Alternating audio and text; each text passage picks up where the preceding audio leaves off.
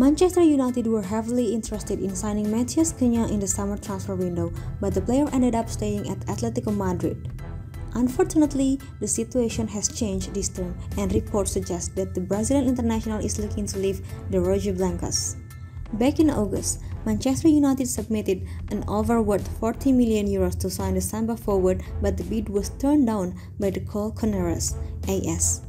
The Wanda Metropolitano club asked for a fee marca of around €60 million, 52.6 million porcelain, i.e., close to his release clause. As per today's version of Marca, the 23-year-old forward is looking at the Premier League to revive his career.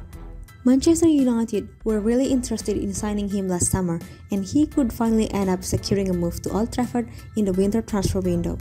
The renowned news source have mentioned that Cunha expected to be a key player for Diego Simeone this season, but so far he has only started 2 games in the Spanish La Liga and did not even start a single game in the Champions League. Keep watching.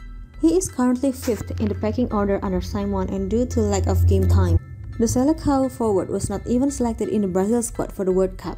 Marca claimed that to solve the current financial crunch, Atletico may opt to sell Cunha and could send him to the PL clubs as they have economic power, and even the player would prefer to move to England.